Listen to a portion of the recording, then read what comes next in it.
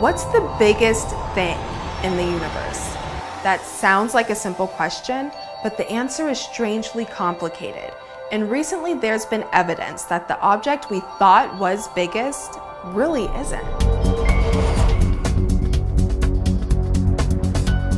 Hey everyone, Jacqueline Howard here. So, the Earth is pretty big, but you know it's nowhere near the biggest thing in the observable universe. The sun is way bigger. In fact, you could fit 1 million Earths inside it, but it's tiny compared to some of the other stars in our galaxy. And we know that our galaxy, the Milky Way, is just one of 200 billion galaxies in our universe.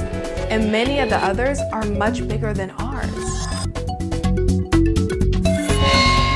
But even the biggest galaxies out there are pipsqueaks compared to some other structures astronomers have found.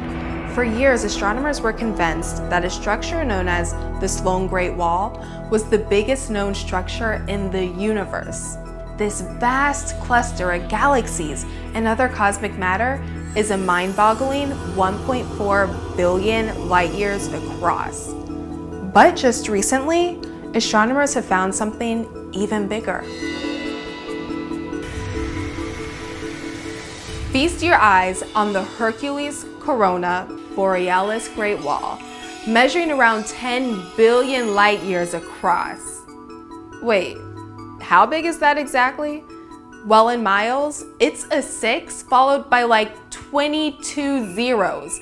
And if you were going at the speed of light, it would take you 10 billion years to get from one end to the other. So this just may be the largest and most massive structure in the observable universe, and its very existence has left astronomers scratching their heads. You see, this Great Wall is so massively ginormous that it shouldn't even exist, given the age of the universe.